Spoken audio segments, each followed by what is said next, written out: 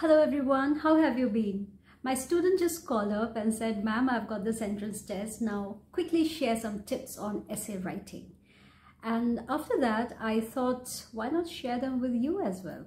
Okay, so I'm shooting this video right now, okay, because I might forget those points. Now, remember this sign, okay? Hello, remember this sign, okay? So this stands for introduction. Okay, introduction. Make sure your introduction is catchy, attractive. It should be so attractive that it grabs the attention of your examiner. Okay, so introduction done. Next, these three, this represents the body of your essay. And the body of your essay must consist of 3 paragraphs. These 3 paragraphs must have 3 different points. Okay, so they are also called main point. So main point 1, main point 2, main point 3. Okay, now one more thing. With each point, you have to give supporting details. You have to give examples. If they are numbers, figures, fantastic.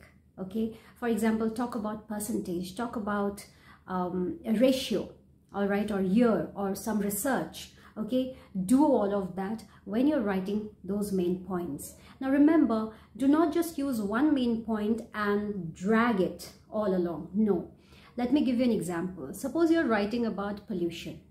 Okay, so air pollution, water pollution, land pollution, 3 different points. Okay, and then with each point, please provide examples.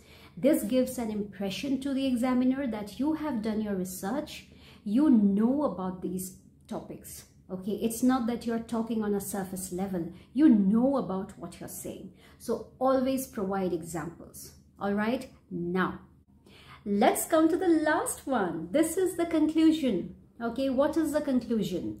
Remember, conclusion is the echo of your introduction. Okay, you just reword them. Okay, what you have said in the introduction, you are going to say the same thing. Okay, you're going to justify the same thing in your conclusion. Also, summarize these 3 points, the body of your essay. Summarize that in your conclusion. Now, one mistake, okay, never ever do this, okay? Never introduce a new idea or a new concept or thought in your conclusion. You will lose marks, okay? Let's recapitulate. Tring, essay writing. I'm sure you're never going to forget this. Okay, so this is your introduction. Make it attractive to grab the attention of the examiner. Okay, next, these three paragraphs, 3 different main points. This is the body of your essay. Okay, provide enough examples. All right, the last one is the conclusion.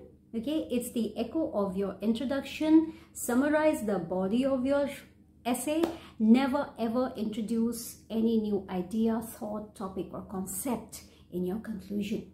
All right, so keep learning, stay blessed, stay safe.